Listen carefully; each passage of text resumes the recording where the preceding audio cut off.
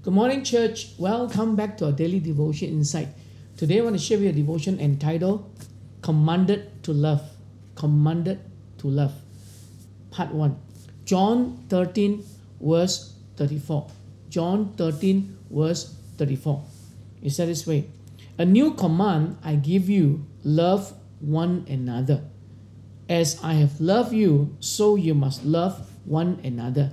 You know, love, the word love is almost certainly the most misunderstood word in the world. We dilute its meaning by overuse. For example, I love my wife. I love my country. I love pizza. I love steak. I love football. Giving and receiving love are difficult when we don't totally comprehend what love means. So we need to clear up a couple of misconceptions, right? Misconception we need to clear up from our mind when we talk about love. First, we think love is a feeling, a sentimental knot in your stomach. True love does create feelings, but it is more than a feeling. It is something you know within, and you're going to do something about it. Number 2, misconception is that love is uncontrollable. Love is uncontrollable. Have you ever said, I fell in love, as if you had stumbled and fall? We say, I can't help it if I'm in love, or the opposite, I can't help it, I just don't love him or her anymore. These are two misconceptions we need to take note of. The fact that Jesus commands us to love one another means that we do have control over whom we love and whom we do not love. Love at its core is two things.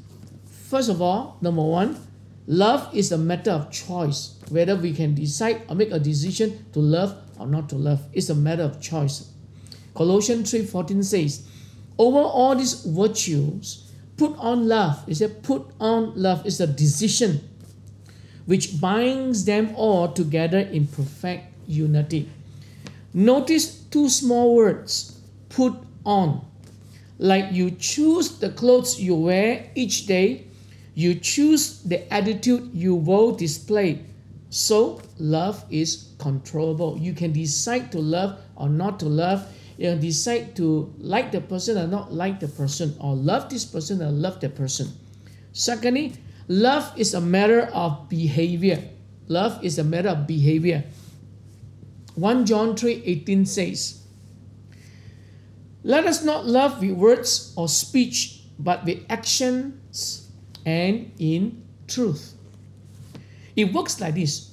When you reach out towards someone, or one more time, if you reach out towards someone with genuine love and concern, your feelings towards the person change from negative to positive, from reservation to generosity.